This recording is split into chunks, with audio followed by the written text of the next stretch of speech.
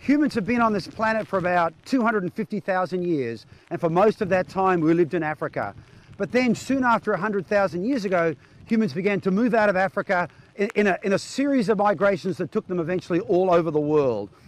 In so doing, humans had to use collective learning to come up with all sorts of adaptive strategies as they moved into environments that they had never experienced before. Today I want to consider this Stone Age with you, this Paleolithic era, by asking 4 questions. Firstly, how did humans survive in the Ice Ages? Secondly, what do we know about the chronology and geography of these migrations? When did humans leave Africa and where did they go? Thirdly, let me give you some examples of Paleolithic lifeways, how humans actually lived. And finally, let's consider the question of impacts humans had on the environment during the Paleolithic. Firstly, this question of Ice Ages. Over the last 2 million years or so, the Earth has been subjected to about 20 different Ice Ages, each lasting around 100,000 years. The last 2 of these occurred during the Paleolithic era, at the very time that humans began to migrate out of Africa. Great ice sheets covered large surfaces of the Earth, and even where there wasn't ice, forests died out, there was frozen tundra and dry deserts. Imagine trying to survive in an ice age, conditions far worse than you can see me standing in right now. The most important adaptive strategy humans came up with was the controlled use of fire. We know from evidence in Africa that humans were probably using fire about 130,000 years ago at the Clyces River mouth site. Then we've got very good evidence from the Colombo Falls in Zambia of controlled use of fire to cook animals, to harden tools and so on, between about 110 and 60,000 years ago. So fire, critically important adaptation. At the same time, humans came up with much better clothing, with tightly stitched seams, with far more impressive technology, much better spear points and so on.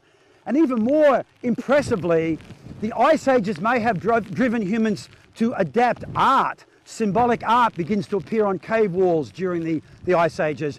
And also we assume that complex symbolic language also appeared at this time as an adaptation to these extreme conditions. So in terms of the chronology and geography, we have evidence of humans leaving Africa about 90,000 years ago, 90,000 BP. By 60,000 BP, that means before present, humans are living in East Asia and Southeast Asia. 10,000 years later, they've made ocean crossings across sounds like you can see behind me here to Australia.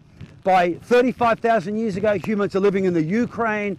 And then extraordinarily, humans move into Siberia at the coldest part of the last ice age around 20,000 years ago. These same humans, these mammoth hunters, then made the final great human migration across the Bering Strait land bridge and into the Americas about 15,000 years ago.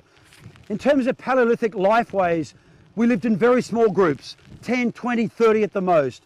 We lived as foragers, scavenging fruits, berries, roots, insects, dead animals, and so on from the environment.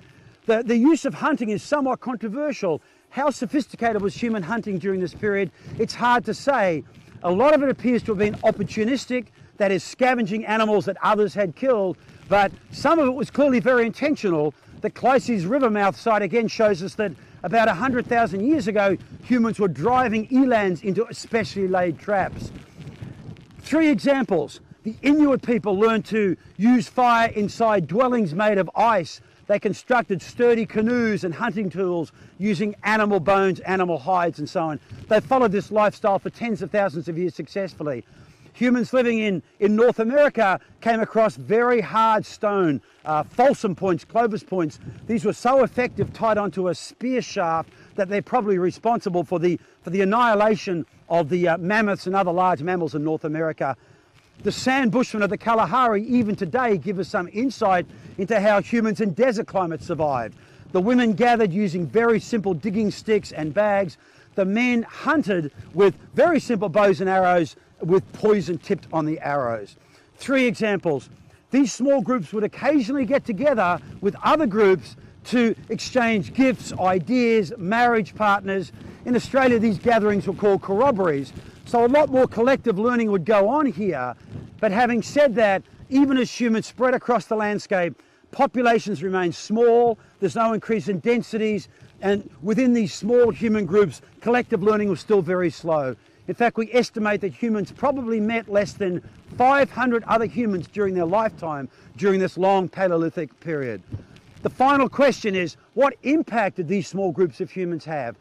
The traditional view is that they lived in harmony with nature, but that view is changing. We have evidence from Australia, from Siberia, from North America of fire stick farming, where Aboriginal people set fire to huge tracts of bushland for tens of thousands of years.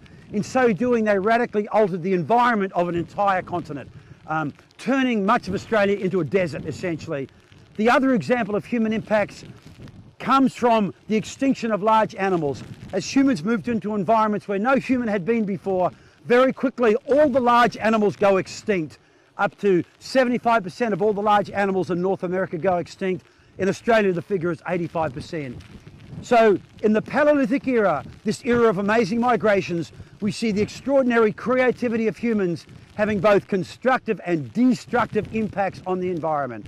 Humans moved all over the planet, used fire, used tools and so on, proved that no environment was beyond them. But the climate and the small size of these human communities meant that the pace of collecting remained slow.